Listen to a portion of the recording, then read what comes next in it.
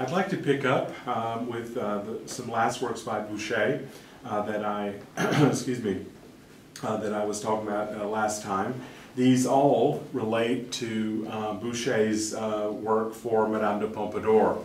Now, we saw her as the maîtresse en titre, the title mistress, who emerged at court in late 1746, early 1747, and became the royal mistress. Remember, her real name was Jeanne-Antoinette Poisson, Jeannie Fish, and she was bourgeoise, from middle class, but from a very wealthy family. From an early age, she had been groomed for exactly this role by her uncle, who may well have been her father.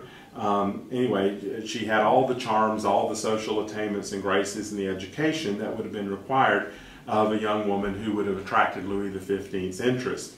The fact that her family, her mother, her uncle, and everybody was really behind this was important because it shows how established the idea of a royal mistress is and what kind of goodies that could accrue to the mistress and to her nearest and dearest as part of an economic exchange. We may now view this as a form of prostitution, and I suppose it rather was, but it certainly in Pompadour's case was tremendously effective.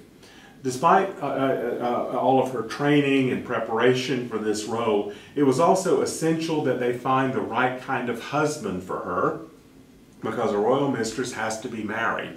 In case of a pregnancy, then the father could be claimed to be the actual husband rather than the king, although the child, undoubtedly would have been, a royal bastard. But this created a sense of social cover. They found exactly this kind of person. He was created Marquis de Pompadour, so his wife became the Marquise, or Madame de Pompadour, and he got lucrative government jobs and things like that, ambassadorial appointments. So he was conveniently out of the way, and she was conveniently married, and he could have been brought back, if the situation arose. Boucher was an artist, as I mentioned, in the High Rococo, very closely associated with the court of Louis XV in the 1740s and in the 1750s. He was particularly attached to Pompadour and helped her to craft her visual image through portraiture after the end of her physical relationship with the king. The fact that Pompadour managed to maintain her very eminent and influential position at court after the end of her physical relationship with Louis XV was unprecedented among royal mistresses. This had never happened before. This created tremendous sort of scorn for her among traditional aristocrats because A, they didn't think her birth was sufficiently high to entitle her to this kind of role or to this kind of influence. And in the past, royal mistresses, when the king tired of them, had simply been pensioned off and sent to live somewhere else, just sort of out of sight of the court. Madame de Pompadour remained until she died in 1764, and she was the king's most intimate advisor, not only on amorous issues, she certainly was that too, but on other kinds of political issues as well. Louis XV absolutely hated the art of governing. So the more people he could foist off a lot of the decisions onto, he was perfectly willing to do that. And he trusted Pompadour's intelligence, and he understood that she was going to promote her own favorites and her own creatures and family and all that kind of stuff, but that was just simply to be expected. In sum, he trusted her judgment and turned over, at least unofficially, a lot of state business to her. This portrait that you see here, this is in Munich in the Alte Pinakothek, dates from 1756. This is at least 4 years after the end of the physical relationship with the king.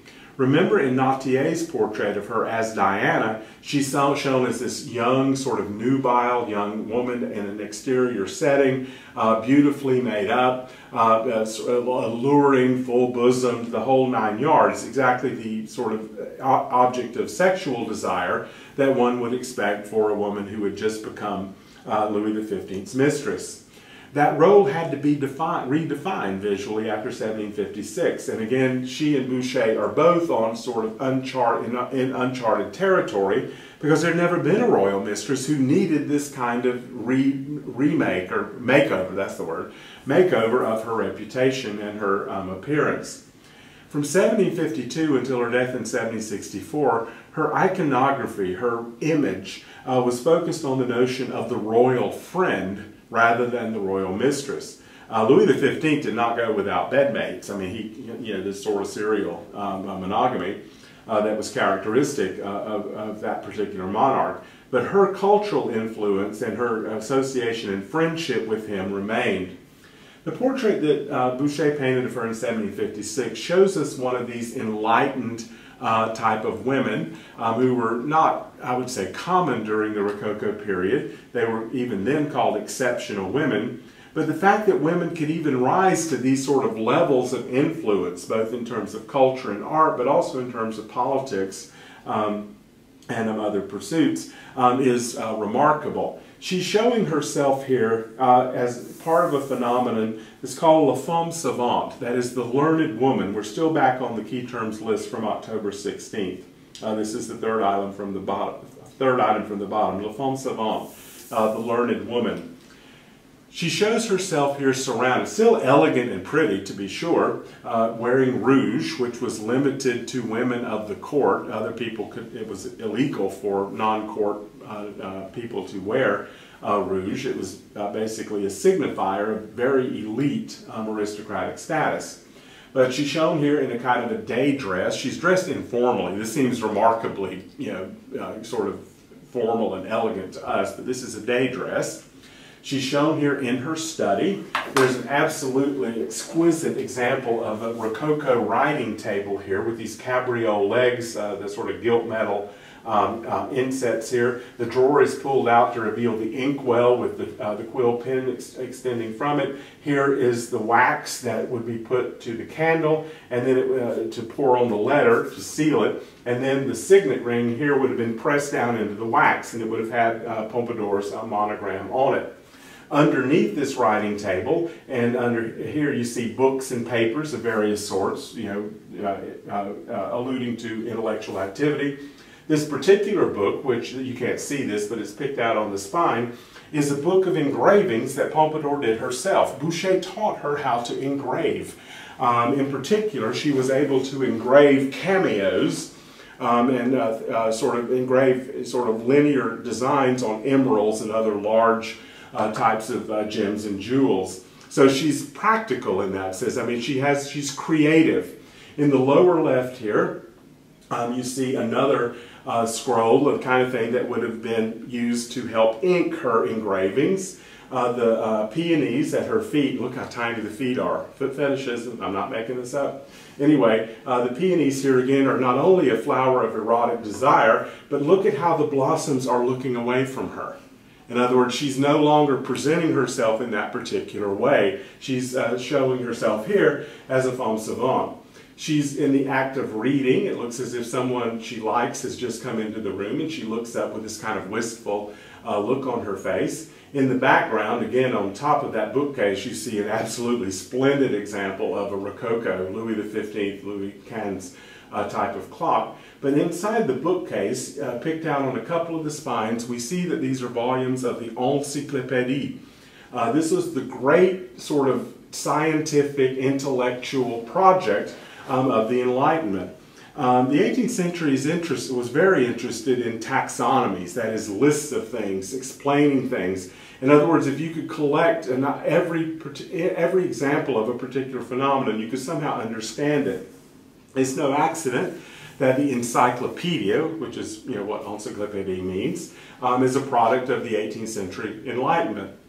This is the same time going on in Edinburgh. In Scotland, you have the Encyclopedia Britannica being made in this particular way. And there are examples in Germany, there are examples in Italy, and even Spain, which intellectually is in this period is a little bit backward. So she's showing herself here not only as a collector of knowledge, but it was widely known that Pompadour was a patron of the Encyclopédie project. She contributed to it. She was a subscriber. The fact that the church didn't really approve of the Encyclopédie very much shows the fact that she is more willing to be a free-thinking, progressive type of person than someone like the Queen. Remember, in her portrait by Nautier, she shows herself reading the Bible. That's, I guarantee you, not what Pompadour is reading here. And so Pompadour, in reaction to the Queen's party, which are the devoted, pious folks at court, she is basically showing herself as a learned woman. That is, someone who's interested in contemporary thoughts and all this kind of stuff without too much respect, I suppose you might say, for the strictures and the teachings of the church.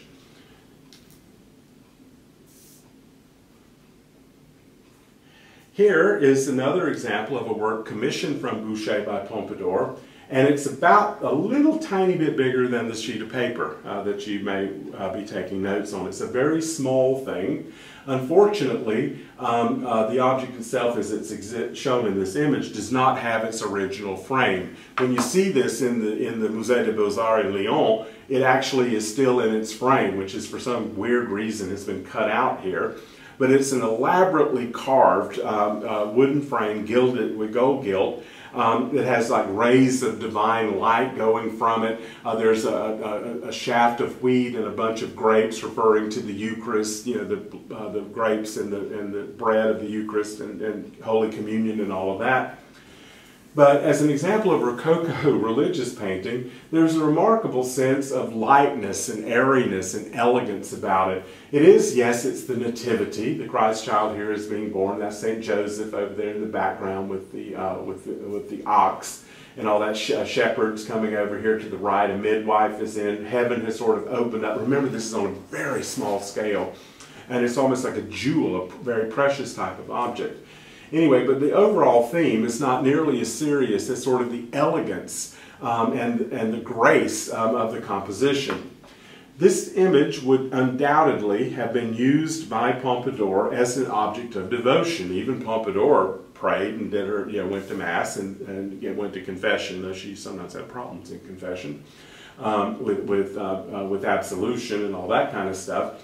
But this would have been basically either placed on a wall or placed within a frame that would have been above an object. It's called a prie-dieu, that is a pray God. It's where you kneel on a little sort of velvet cushion.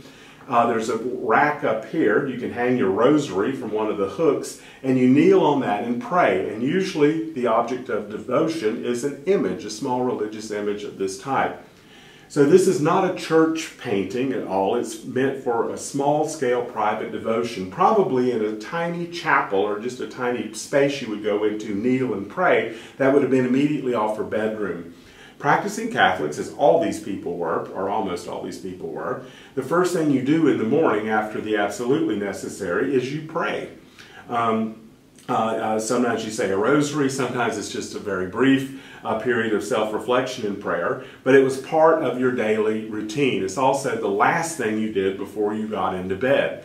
It's easy in Rococo society, the Enlightenment, the philosophes, the Voltaire and skepticism and all this, encyclopedias and all this kind of stuff, to forget the fact that the vast majority of these people were devout, practicing Catholics, even if they interpreted it differently than we might interpret religious observance and morality today.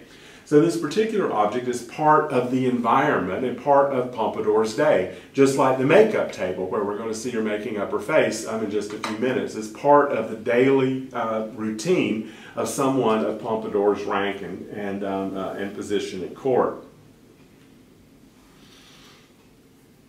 In her desire to represent herself through Boucher's paintbrushes as the royal friend rather than the royal mistress, she commissioned two very, very large, this is tiny and this is really big, it's just about as big as the wall of the room. Anyway, she commissioned a pendant pair, two of these, that are meant to represent the history of her, in mythological allegorical form, the history of her relationship to the king. These pictures are called the rising of the sun, which is what we see here, and the setting of the sun, which is the pendant. The rising would have been displayed on the left, the setting of the sun would have been displayed on the right. These were designed for a sort of, you might call it a little love nest, that Pompadour, when she was still mistress, had established with Louis XV. It was a royal property he actually presented to her. It was a kind of a ramshackle, broken down type of place with overgrown gardens. It's called the Chateau de Bellevue. This is the second from the bottom on the October 16th key terms. And she took Bellevue, Pompadour took Bellevue and turned it into one of the most elegant, sort of small-scale, domestic, intimate spaces of the entire Rococo. Alas, even with her generous stipend from the state and large occasional gifts from the king, she was in horrible financial trouble, and ultimately, even before she died, had to sell Bellevue and all of its contents. That's why these objects are scattered. The little nativity, which would have been in her private prayer room there, is in Lyon in the museum. Rising and Setting of the Sun are in the Wallace collection in London, and these objects are scattered all over Europe and some even into North America. But for a few years in the 1750s, Bellevue was this amazing monument, not only to Pompadour's taste, but to the social and sexual practices of the court, this increasing sense to get away from Versailles, to find greater intimacy and more privacy, at least as 18th century aristocrats understood the notion of privacy. These two pictures then, as I mentioned, represent the trajectory. Just as Apollo takes the chariot from the sea in the morning, the sun rises, it goes through the sky and then goes down again. Thus the rising and the setting of the sun. Apollo, of course, is Louis XV. There's an old history of mythological associations of the king, Louis XIV, with Apollo. Remember when we talked about Lemoine's ceiling decorations in the Salon d'Hercule at Versailles? He chose Hercules, being made immortal and given Hebe as a bride on Mount Olympus. And generally speaking, in terms of mythological reference, Louis XV preferred Hercules to Apollo because of Apollo's association with his great-grandfather, Louis XIV. But for Pompadour's purposes, this idea of trajectory, her rise as royal mistress and then her descent as the royal friend, there's no parallel mythography associated with Hercules that could convey that type of symbolic message. So she reverts to the older pattern of Apollo. These pictures have all of the lush, sort of glorious color that we saw originally back, I'm going to do this, in the Triumph of Venus. It's still one of these sort of marine frolics. Remember, Apollo pulls the chariot when sun rises. This comes out of the Eastern Ocean and then descends into the Western Ocean. So it has some of the same kind of accessories that one would associate with a picture like the Triumph of Venus. Extraneous Nereids, sea nymphs, mermen and other figures, tritons blowing conch shells, and they announce Apollo's rise from the ocean. Here is the goddess of the dawn, Aurora, and here she is the stand-in for Pompadour. Sort of holding his chariot. Here's the horses and all this kind of stuff as they're about to ascend and all this. The goddess of dawn here, another prototype for Pompadour, holding Pompadour's favorite flower, the peony, as the darkness here is being pushed aside, pushed back by the little cherubs and all this kind of stuff here. Now, neither the figure of Apollo or the two manifestations of Aurora, which again are the stand-ins for Pompadour, these are not portraits, but they're symbolic stand-ins. They're basically simulacra in that sense of these two types of figures. So this kind of glorious display of sort of a mythological, and again, remember the scale of this, these are huge. These had to have been the biggest pictures actually in the Chateau de Bellevue, which wasn't all that large. Anyway, you can see this kind of centripetal composition. It's sort of the margins have these kind of swirling, vortexual types of things, but the real confrontation is between Pompadour and Louis XV, here sort of maintaining their mythological guises. In the setting of the sun, this is the time when she is the royal friend instead of the royal mistress that we see here. He is basically, in some ways, about to descend into the Western Ocean, and there's this sort of gesture of sweet, tender goodbyes. what it's being said goodbye to here, of course, is the intimate sexual relationship between the two. She's not really going anywhere, and she knows that the next morning that the sun's going to rise again, and she will still be figured at court. Contemporaries, again, court contemporaries and people that saw this, you have to remember that Chateau was a hard invitation. Remember when I was talking about Louis XIV when we were discussing Charles de la Fosse and the Bacchus and Ariadne, which was made for the Chateau de Marly. Marly was a hunting lodge, but it was a place also that even Louis XIV, lover of pomposity and grandeur and royal adulation, and all of that, even he occasionally wanted to go to a smaller place with a small group of intimate friends to hunt. He took his mistresses there sometimes as well. But Bellevue functions on the same level. It has no association with the hunt at all, but it is one of these places of refuge, a place of greater intimacy with smaller rooms, a sort of tableau de mode idea that we saw with the Declaration of Love by Du Toit a little bit earlier. These pictures then, the rising and the setting of the sun, would not have been seen at salons or anything like that. They would have been studied at Bellevue by people who were already very much in the court circle, the intimate court circle of Louis and Pompadour.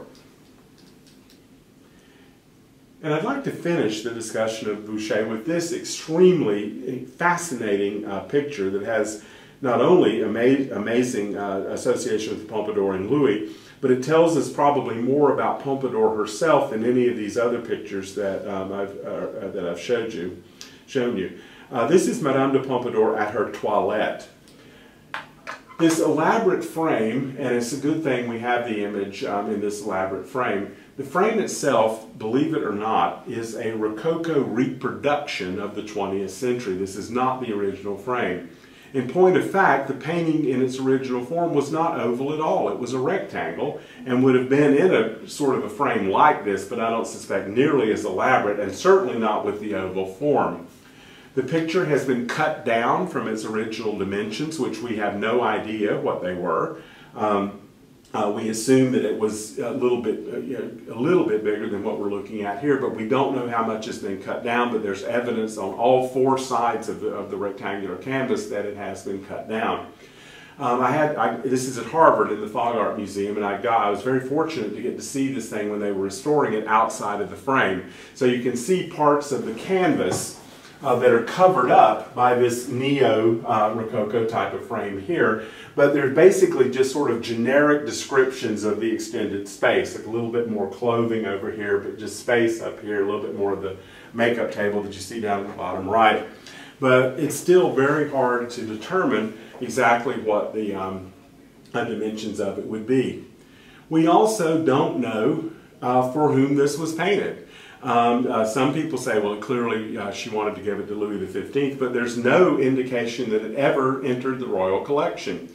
Some people object to the date, 1758, because the painting's provenance, is so confused. They say it must have been done a few years later and probably had maybe just been finished when she died in 1764, and that's why it sort of just doesn't really land anywhere. Others suggest that it was commissioned for her brother, her younger brother, the Marquis de Marigny, who we'll talk about a little bit later. Anyway, all that aside, what we do know about this picture is that it shows one of the most intimate and important acts of an upper-class court lady. It's not just her at her makeup table. It shows her as an artist making up her face according to court rituals. This process of applying makeup to the face to create the court image of a woman that we see here is called maquillage, and it's very closely associated with the toilette.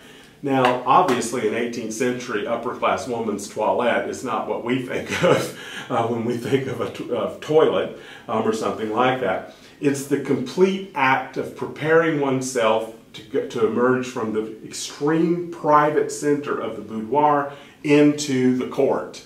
It's a long process. It often took 3 or 4 hours for a woman to go through this process, to have her hair put up and powdered, actually have her dressed with her stays, to apply makeup.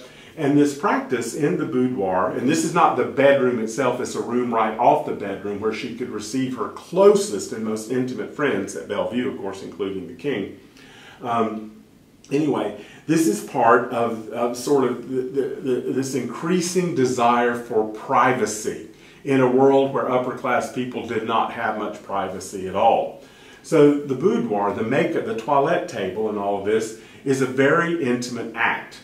Many people state that she is looking into a mirror, which is what one would expect with this direct frontality. But in point of fact, the mirror is here, where she's using to apply her makeup. Look at the little brush here with the rouge in the bristles and all this, where she's already been applying it to her face. The look is basically at a friend or at someone, we assume the king or some very close, intimate, in the boudoir setting. In this case, it's actually Boucher.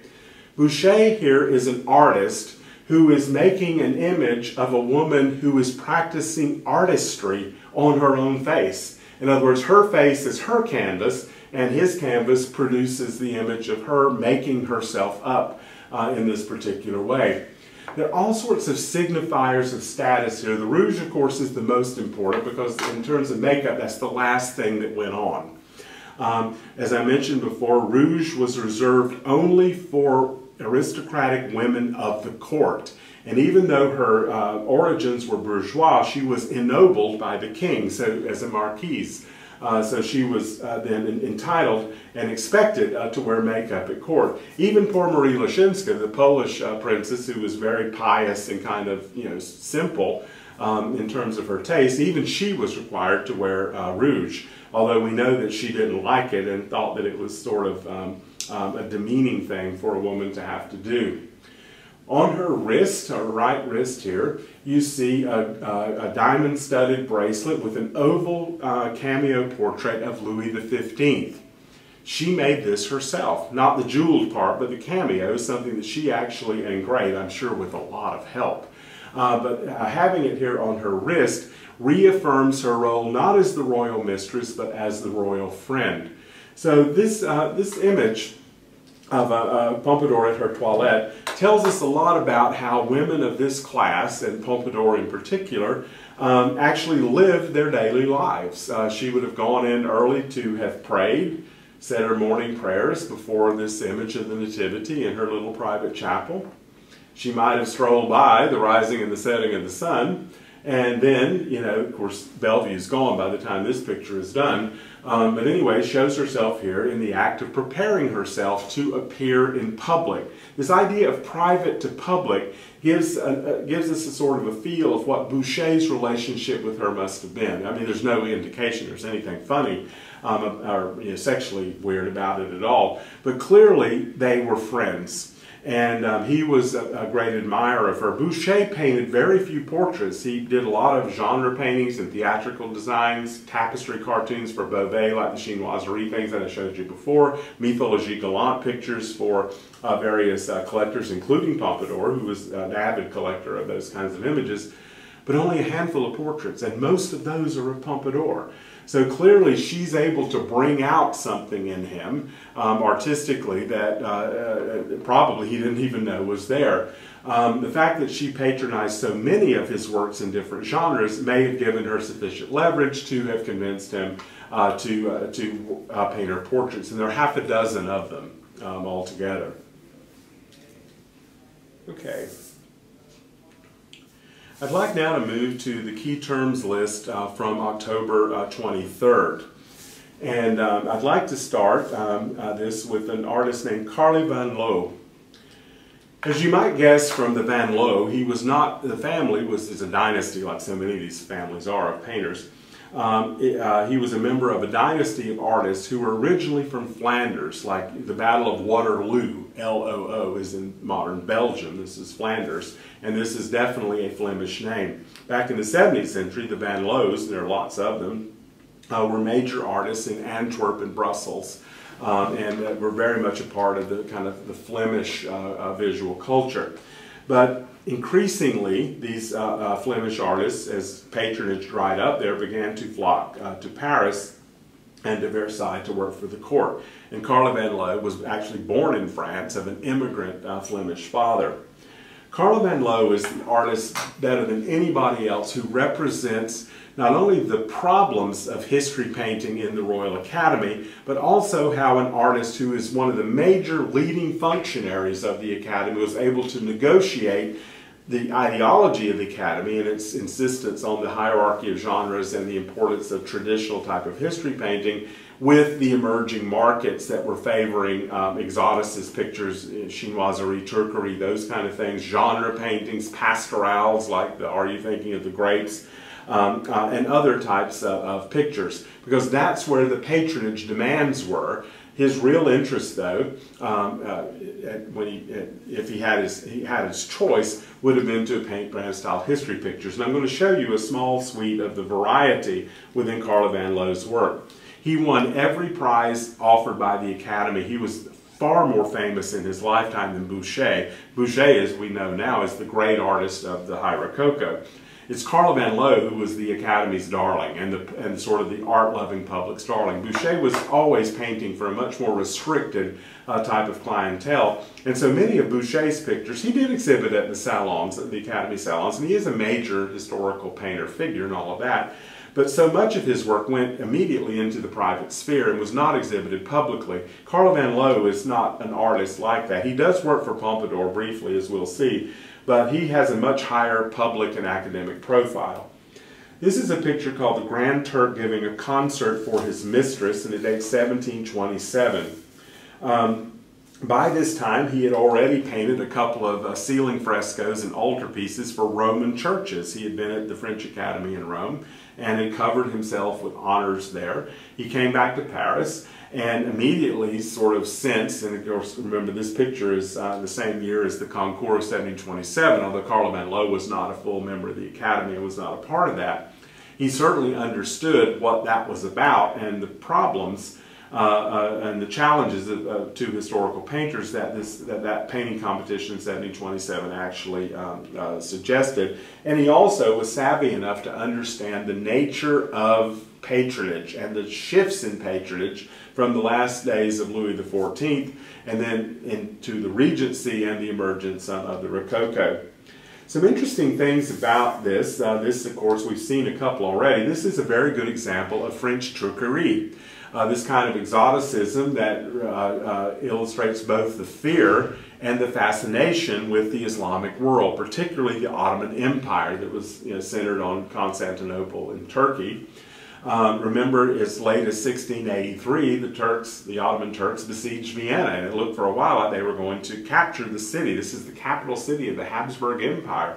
These were dangerous people, militarily, and all of that. And although they're still dangerous and still feared in the 18th century, it's clear that the Ottoman Empire is beginning a decline and is not as much of a threat to Europe as it had been in the 16th and 17th century. The Grand Turk here is shown on the left, wearing a sort of an exoticized turban. He looks more like an Old Testament king or a prophet that's been borrowed from a Rembrandt than he does an authentic Turkish person. But remember these exoticisms, as we saw with Boucher's Chinese scenes, authenticity wanes as an important factor in these kinds of visualizations as the 18th century progresses. The male figures almost all wear turbans. There's one Western person here playing a little viol that we see here. But these guys, some of the musicians and certainly the audience, are wearing turbans, which is the signifier of Islamic other status. That is, they are the Turks.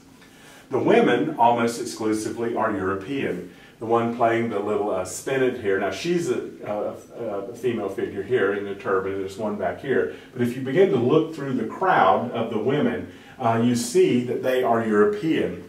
This is a very subtle way that Van Loo shows the fact that lots and lots of European Christian women had been captured in raids on the southern coast of Italy and Spain and France by corsair Muslim pirates and then taken to the slave markets in North Africa, Syria and Turkey and places like that, and so the pretty ones usually into harems.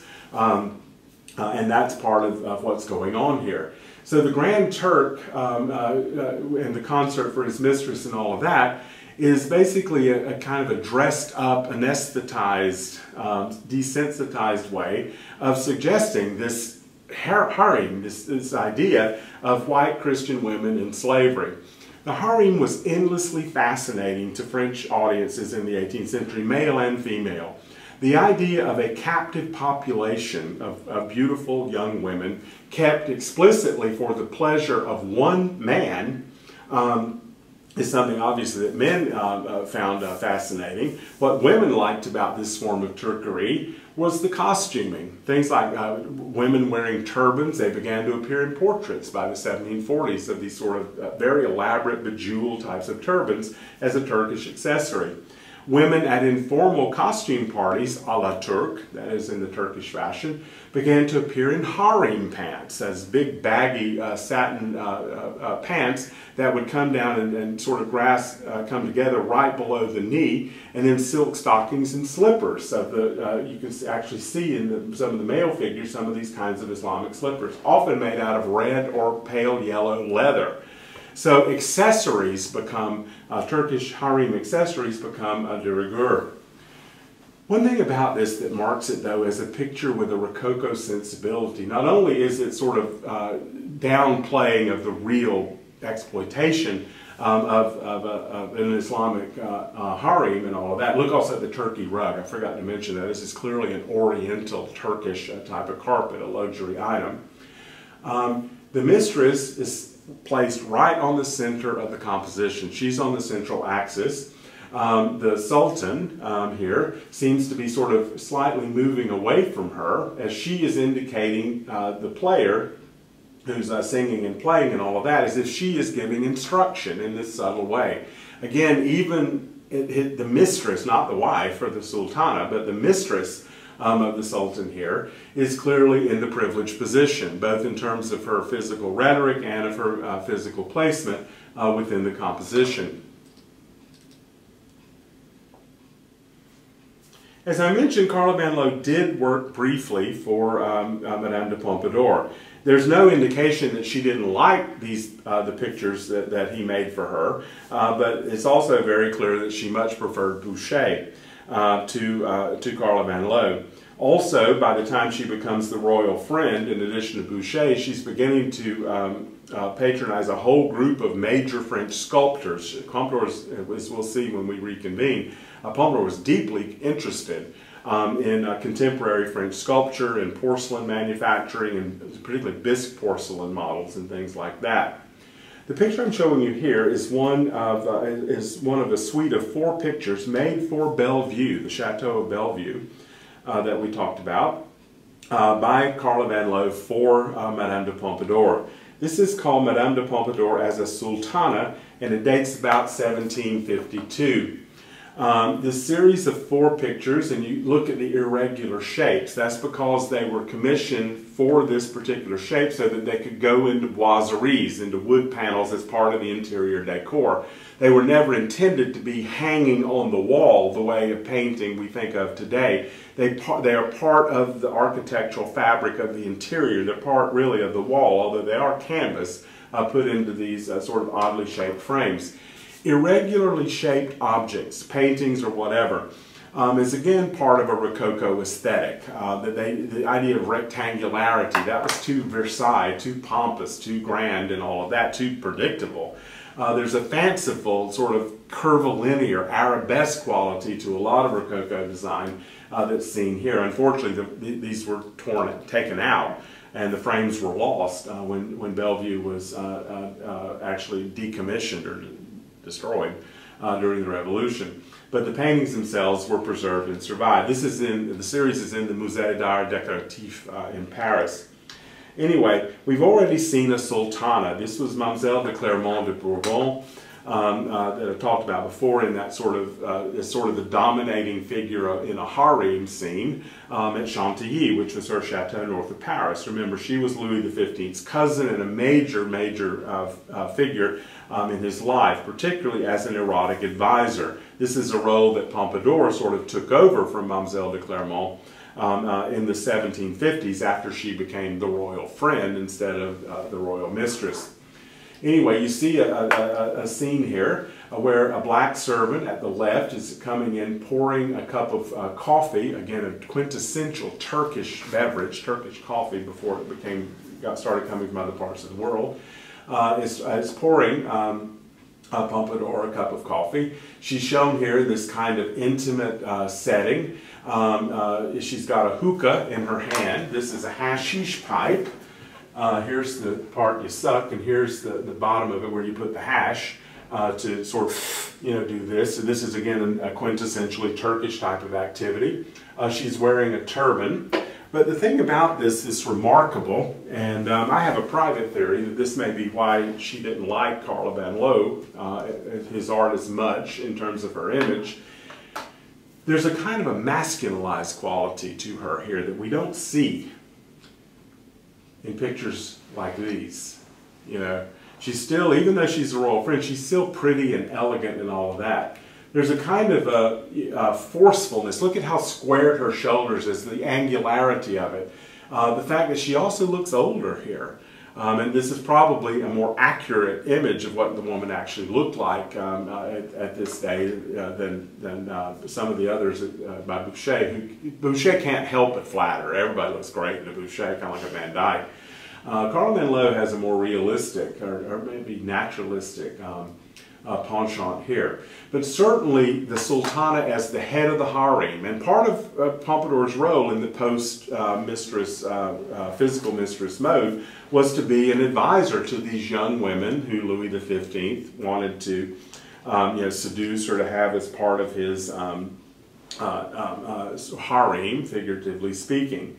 So this kind of Rococo exoticism in the Turquerie mode is deployed to show Pompadour's new position, but it also shows us, I believe, a new Pompadour that is a much more sort of authoritative but older and somewhat masculinized type of woman that certainly denotes her position of continuing influence and authority and connection to the king. But at the same time, she's not pretty here. This is not in any way a sort of a beautiful woman who's aging well. It sort of has, in that sense, a rather unflattering quality to it. That may be why. This is the only project that we know that she commissioned from Carla Van Loo.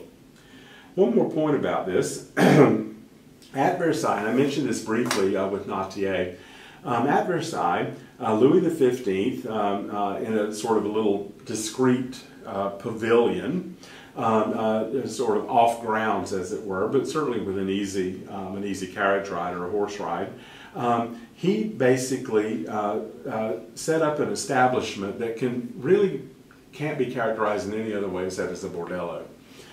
This was primarily for decently born aristocratic daughters of aristocratic families who had come on hard times or poverty, some middle-class girls hoping like Pompadour did, to catch the king's favor and all of that.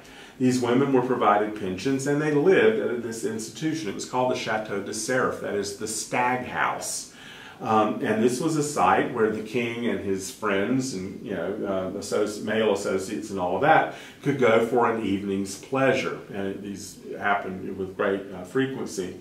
In point of fact, the Chateau de Cerf was a harem, it's a French Rococo harem instead of a North African or Near Eastern Islamic one. Most of these young girls were sort of discarded, pregnancies and these other kinds of problems. But the fact that the institution itself existed is basically an indication of the kinds of things that were important to Louis XV.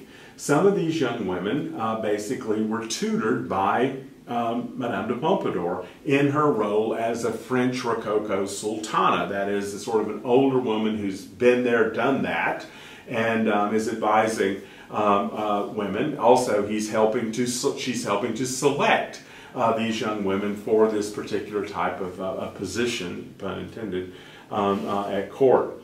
So the Chateau de Cerf then it ties in sort of as a kind of a physical imperative. There were orgies there. I mean, this was a very wild place. A lot of people, visitors, Englishmen in particular, coming were often invited to these kind of debauches and all of that. But it clearly shows us a large part of the sexual culture of upper class men in the middle of the 18th century. So before we get too enthusiastic about the Rococo as the Renaissance of women and exceptional women and women influence, which is what I've emphasized up to here, the Chateau de Cerf is a cautionary tale about what the limitations of that kind of empowerment of women actually are. The vast majority of women are still, particularly those attached to the court who had no influence at court, the vast majority of these women are still exploited, and then when no longer appealing, are sort of rudely discarded with taxi fare, as it were, back to Paris.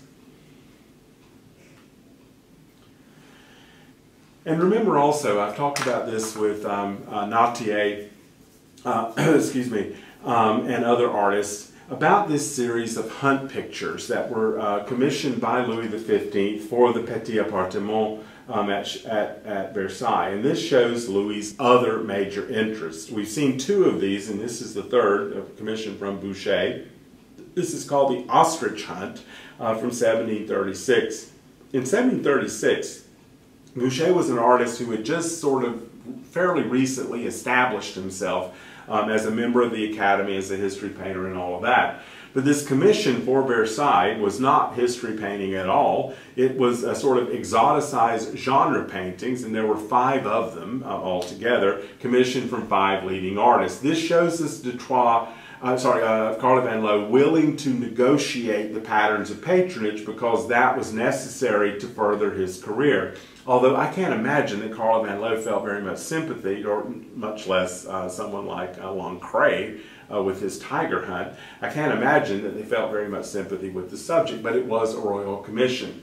These were sort of taken out of Versailles at the time of the Revolution, and they were scattered in a number of French provincial museums. But fortunately in this case, probably because of the elaboration and the beauty of them, the original frames were preserved. So you see these sort of gilded, cartouche, irregularly shaped canvases put into these extremely expensive, much more expensive than the picture, elaborate frames. These exotic hunts, again, they have the requisite palm trees and the figures in turbans to put them in a place that's other, that is in some other part of the world, but still bringing the idea of the hunt culture, which we talked about at length with Udry especially, brings it into the heart of Versailles. As I've said more than once, Louis XV's primary interests were hunting and whoring, and not necessarily in that order. So hunt images are the kinds of things. This is the king doing this for a very important part of the Chateau de Versailles, the major place in France.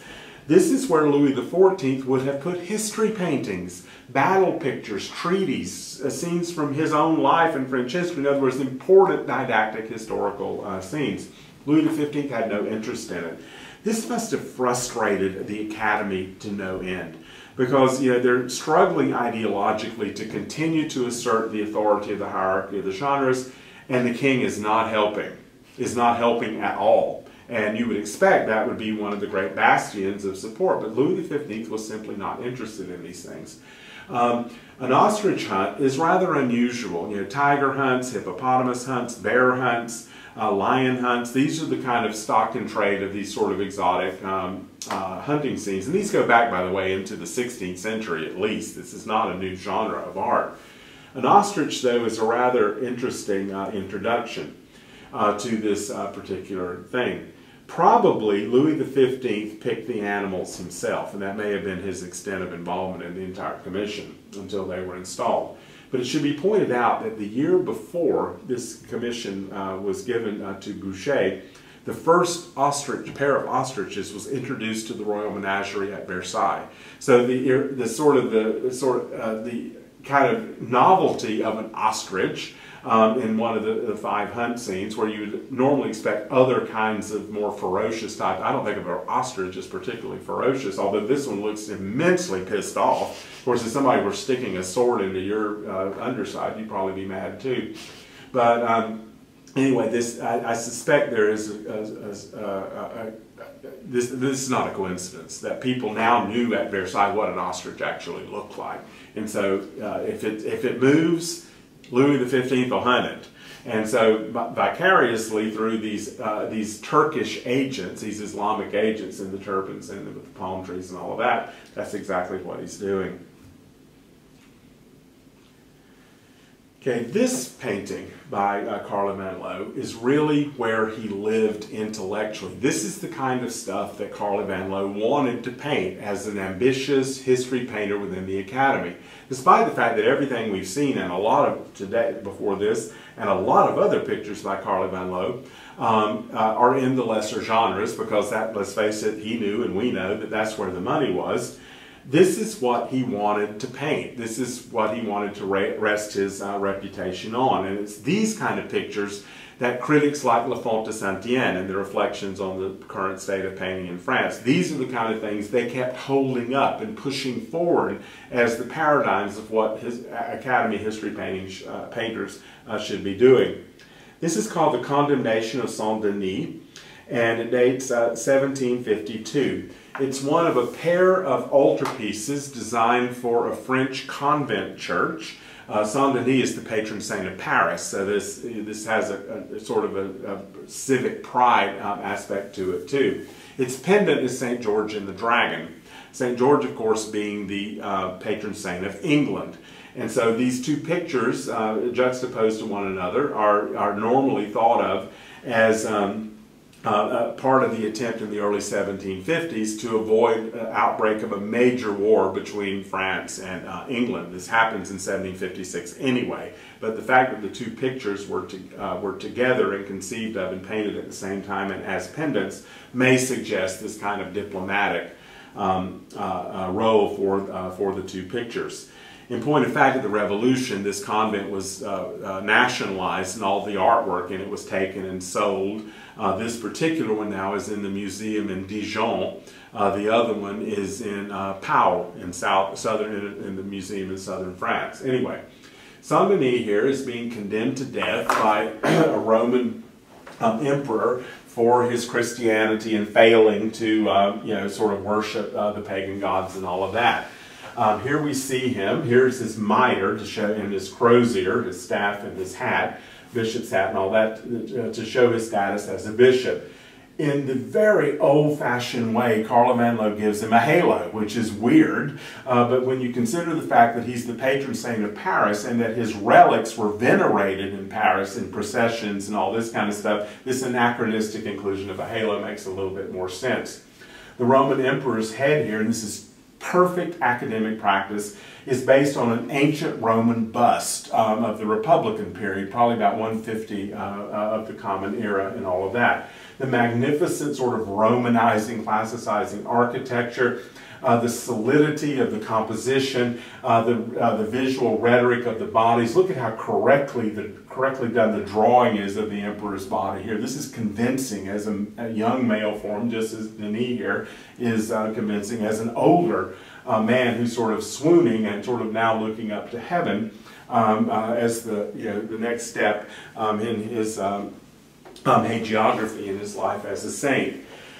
There's a dignity and a restraint and a sense of decorum about this. This could have been an hysterical picture. Think about how a Baroque artist would have interpreted this. There would have been, oh my God, no, don't, please don't kill Saint-Denis, and all this, you're condemned, and all this kind of with flowers and angels and shafts of golden light. Just, again, a hysterical type of Baroque picture. Here, even though it's very dramatic, at the same time the drama is subdued.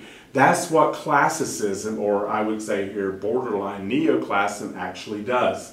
This is what people like La Font thought of as the antidote to the Rococo. And these kind of pictures by Carlo van Loo basically are very formative for the next generation of French history painters, which of course culminates in Jacques-Louis David and real French neoclassicism in the 1780s.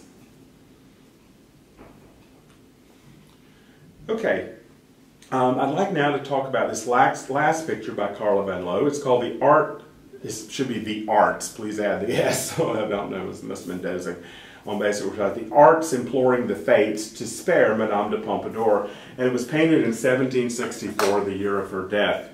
Madame de Pompadour's death has never been adequately explained. She was still a relatively young woman in her 40s. It's never been adequately explained what killed her. She had survived an attack of smallpox back in 1757, and that's one of the reasons why she's heavily applying rouge to her face in Boucher's portrait of her at her toilette, although he never would have shown the scars and of the smallpox itself. But one of the reasons most people had smallpox at some point in their lives in this period. Louis XV almost died of it in 1744 and did die of it in 1774. Had another attack, also unusual. But in any event, her death, she'd been in poor health for 4 or 5 years before her death. Her death was unexpected. It came rather suddenly. This picture of the Arts Imploring the Fates to Spare Madame de Pompadour was commissioned not by Louis XV, but by her brother, her younger brother. His name is Abbe Francois Poisson de Vandières, who was then made Marquis de Marigny. He, as Pompadour's younger brother, was basically a royal favorite himself. The king liked him very much. He was a touchy guy because of his middle-class origins. Now, it was okay for a bourgeois girl, a talented, beautiful, ambitious bourgeois girl, to become the king's mistress and then to be elevated in the aristocracy. That created a lot of ruffles, but it was a little more understandable. But when a middle-class man is made into a marquis, that's a fairly high rank, only a duke is higher in the French aristocratic system. This created a lot of animosity towards Marigny himself, and he was super sensitive to any kind of slight about his social class. And of course, having a last name that means fish in French, that doesn't help the cause very much. This picture was probably commissioned after she had already died. It's a small thing, it's not very big, maybe 2 feet high, and maybe 18 inches wide, something like that. It's now in the Frick Museum in Pittsburgh. So it's something, next time you're in Pittsburgh, it's a beautiful little museum in a park, a nice place to go for an afternoon. Not very big, but still this is where the painting is located. It basically is a tribute to Pompadour's patronage of the visual arts. And that's really what the subject of the picture is. You see down here the arts sort of imploring, begging, and all this. The fates are up here, more about them in just a minute. Here you have painting, here's her palette with paintbrushes and all that. Music over here, holding a lyre and a trumpet and all of that. You have architecture down here. Here's a compass and a T-square and architectural design books and all of that. Over here on the left with the mallet, you have sculpture. And these people are just wailing in the background, just sort of accessible, kind of like a Greek funeral or something. You hire people to scream and holler as you go into the graveyard. Anyway, they're imploring too. But here's where the action is going on. You have the thread of life. Here are the fates. We know their names, and I can't remember them right now, except this one is Clotho. She is the one who takes her scissors and she is cutting the thread of life. One measures it, one sort of creates it, here's the distaff. One creates it, one sort of, oh no, sorry, here's the distaff. One creates it, one measures it, and then one decides when you die. Here is Jupiter, aka Louis XV, coming in here trying to stop her. But the one thing the king of the gods can't do is interfere with the fates. So when she decides it's time to go, it's time to go. So the idea that Louis XV is interested in trying to keep her alive, that her brother certainly must have been very nervous at her death because he no longer had her protection, this is probably why this painting came into existence in the first place. It's listed in Marigny's death inventory when he died in 1781, and then the painting was lost for almost 150 years. It re-emerges in the early part of the 20th century and was identified by this inventory line in Marigny's estate, so we know that it is the Van Loo here that they're talking about. It was through Pompadour's influence with the king that, he was only 22 when he got the appointment, that Marigny was created Surintendant des Bâtiments du Roi. Now this is Superintendent of the King's Buildings. Now this is a title that we've already seen in the Clements article about the Duc d'Antin, and who was the son of one of Louis XV's mistresses, but not his son. One of Louis XIV's mistresses, but not Louis XIV's son. This is a very important position at court. It becomes more important as the 18th century progressed. Many people have referred to it, and I think with some accuracy, as being the arts czar of 18th century France. This is a tremendously influential position. As a young, very young man, it was unprecedented that someone this young would be given this title. But in the Enlightenment mode of thinking, Pompadour and Louis XV decided to send him, before they made the appointment, decided to send him to Italy for a year so that he did a grand tour. He went to the French Academy in Rome, he went to the Vatican Museums, he toured the churches, he went to Naples, he went to Venice, he went to Florence, he went to Bologna, and Parma and these other places to see the great masterworks. In other words, it was a sort of a lesson and cultural preparation for the role for which he was being prepared. One of the reasons why art history has to be eternally grateful to the Marquis de Marigny, although he doesn't sound like a very pleasant person, but we have to be grateful to him because his entire correspondence, not only with the Académie Royale, but also with the French Academy in Rome, all of this survives, and it's clear that he took his administrative duties towards these two institutions very, very seriously. He comments on the works that are sent back from Rome for evaluation and all of this. He gives certain kinds of directives. He rewards artists who work in this style, believe it or not, it's given his sister, and is not so interested in things like this. He's the first surintendant of the 18th century who started taking religious painting seriously again and started using government funds to fund altarpieces and other decorative ensembles or other painting ensembles for Parisian and some provincial churches. He even completely redesigned the high altar at the cathedral at Versailles, you know, made it in a much more classicizing and restrained type of manner.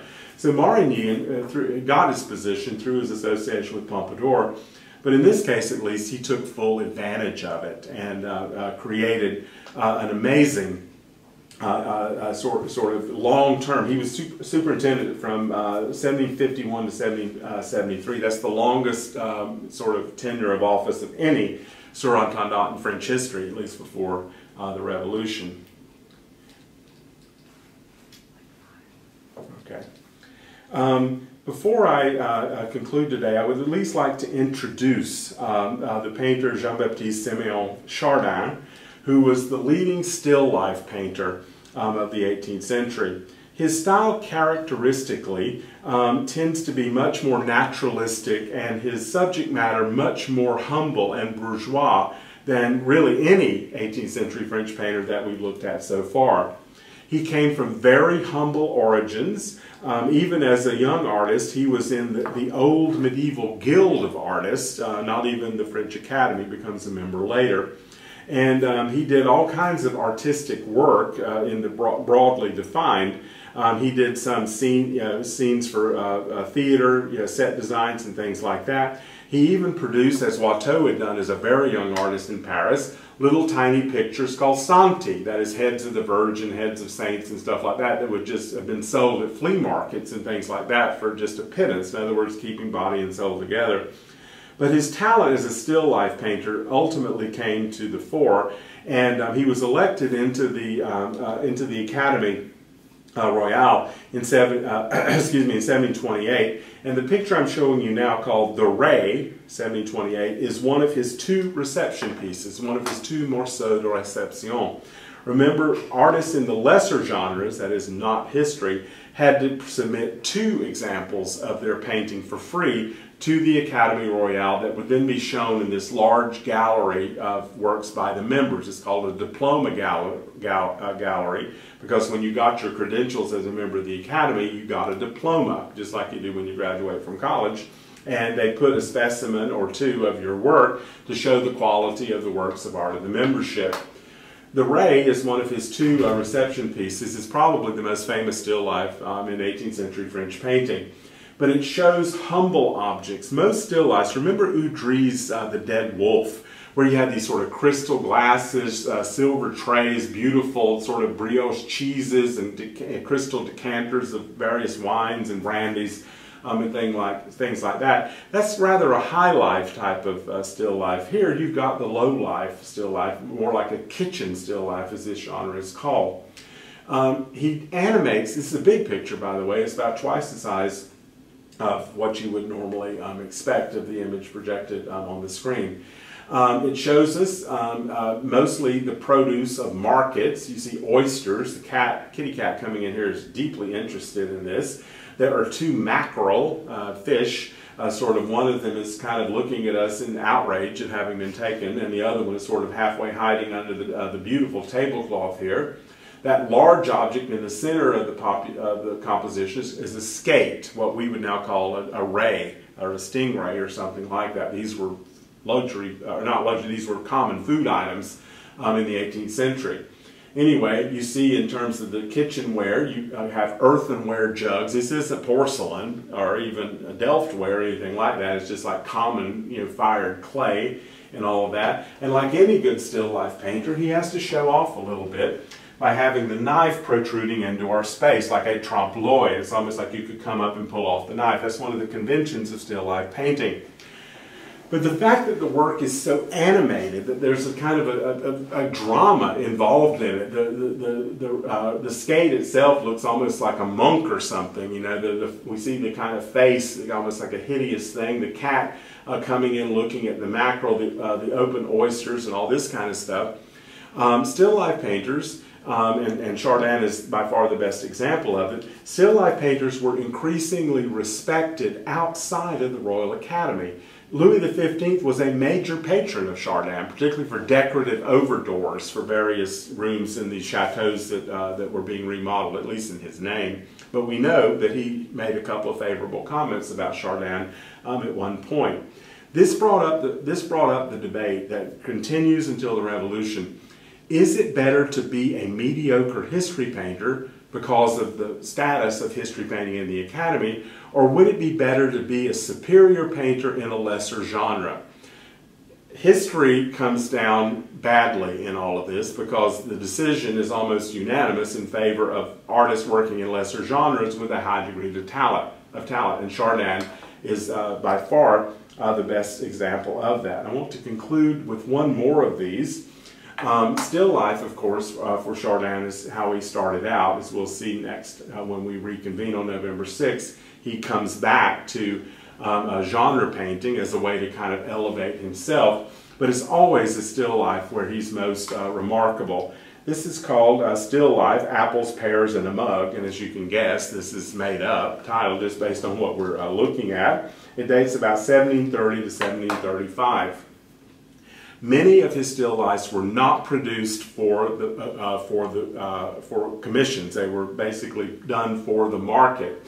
He invariably exhibited at the Salon. He was very proud of the fact that he was an Academy artist, although there's not much going on with salons at this particular date, but he did exhibit still lifes there very frequently. Here again is this sort of kind of humble groups of objects. Here there's much more theater going on. This is a much more contemplative type of still life, just sort of common fruits, pears and pomegranates with this earthenware mug and our de rigueur knife that sticks out from the ledge. The scumbling of the paint creates this kind of atmospheric thing, like a smoky kitchen or something like that. His paintings, in terms of their color choices, are the opposite of Boucher. He tends to use very earth tones, siennas and burnt browns and sort of pale reds and things like that, rather than the sort of gaudy kind of Crayola, 64 Crayola crayons, types of things that Boucher uses. For that reason, many people looked at Chardin as a reformer, that is, someone who isn't interested in the mainstream of the Rococo. But as we'll see when we reconvene on November 6th, there is a Rococo for the middle class too, and Chardin is the painter of that. Far from being a rebel, Chardin is an academic conformist, as we will talk about next time as well. So I wanted to use these two still lifes by Chardin to introduce you to the artists. They will help set up the reading by Sarah Cohen that I'd like you to do before we reconvene on November 6th. And I want to talk about exactly what a conformist Chardin is in terms of his respect for institutionalized academies and what they can do for an artist's career.